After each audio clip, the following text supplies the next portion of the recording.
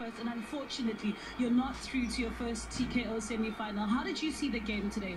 I think it was a good game of football. What I can say is, well done to my boys. I think we worked so hard. Even the last 2 minutes, we were 10 men down. We kept our shape. Defensively, I think we did so well today. We had some few chances. I think first half, that's where we really created some good opportunities.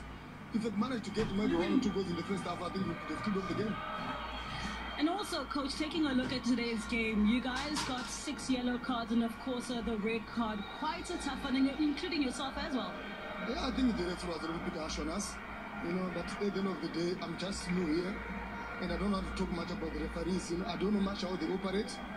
So it's unfortunate, we end up getting those 6 yellow cards. Definitely it's going to affect us in our next few matches. But, it has happened. There's nothing we can do.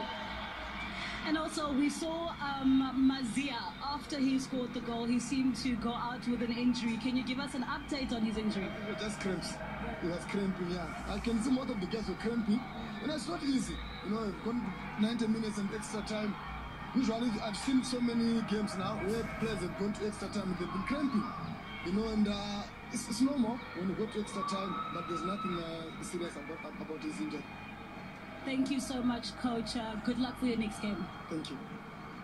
Of course, that is Coach Mapeza. He had his first win with Chippa United on the first day as Chippa eliminated Bloemfontein Celtic. They are now eliminated from the Telkom knockout by Mamelodi Sundowns. But then, of course, we spoke about that semi-final draw. Which teams will meet up in the semi-finals? Let's cross over to our commentators who will talk over that.